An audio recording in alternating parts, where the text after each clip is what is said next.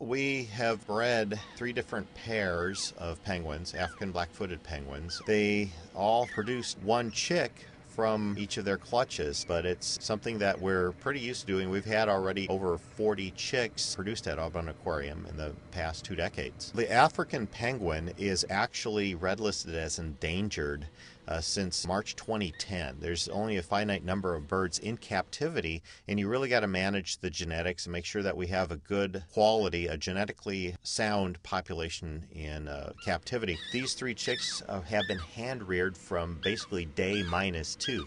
2 days before they hatched, they were peeping, and we were assisting all three of these out of their shells.